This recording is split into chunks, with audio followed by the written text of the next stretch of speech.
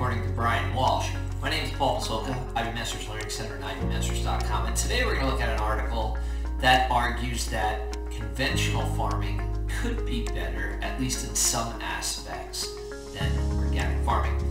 Today we're looking at Test 5, Section 1, number 26 and 27. 26 reads, which statement best expresses a relationship between organic farming and conventional farming that is presented in the passage.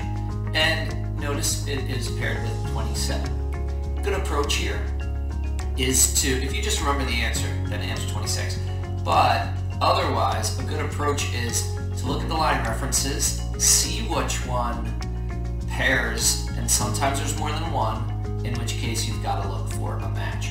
So I've already got the line references highlighted up here along with their appropriate letters.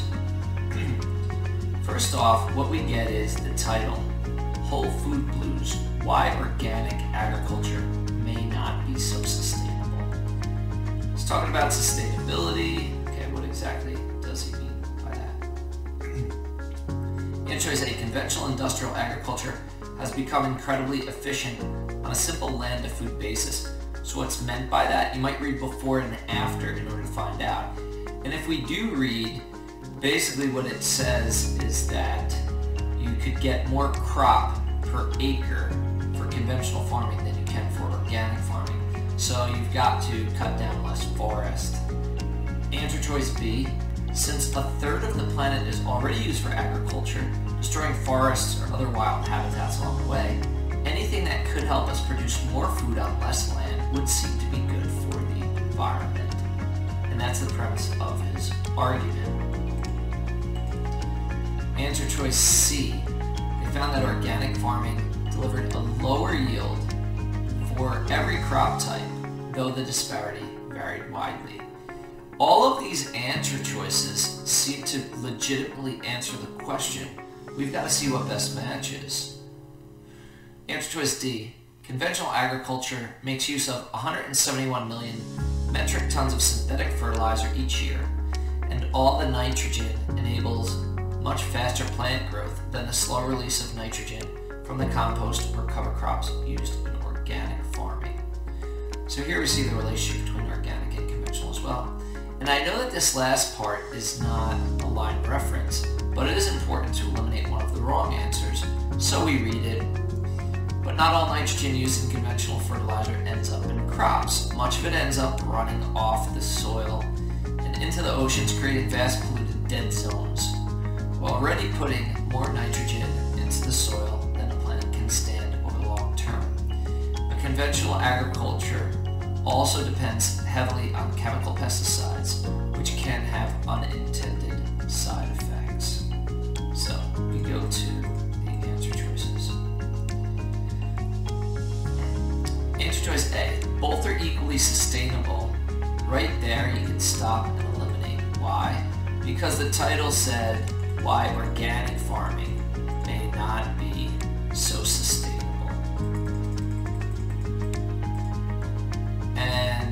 But they differ dramatically in the amount of land they require to produce equivalent yields. That's true, but both are equally sustainable is not true based on the information we're given in this passage. Answer is B, both rely on artificial chemicals for pest control. First of all, it's talking about pest control. It's not talking about fertilizer. The passage talks about fertilizer, not pest control. Second of all, it talks about organic as using cover crops to encourage plant growth, and that is answer choice D for the line reference. But basically those lines show that this is wrong, but organic farmers use chemicals sparingly in conjunction with natural remedies. No. Answer choice C, both use nitrogen to encourage plant growth, but the nitrogen used in conventional farming comes from synthetic sources. That actually looks like a good answer. Now, you might be unsure of what synthetic means. Basically, it's not natural if it's synthetic. And we get that here. Conventional agriculture makes use of 171 million metric tons. Actually, it uses the word synthetic fertilizer each year. And all that nitrogen enables much faster plant growth than the slower release of nitrogen from the compost or cover crops used in organic farming. Compost, cover crops, that's natural stuff. So it looks like we found our answer, but we want to see why answer choice D is wrong. Both create a substantial amount of nitrogen runoff, but the only type of nitrogen found in fertilizers used in conventional farming can be dangerous. So this part, both create a substantial amount of nitrogen runoff.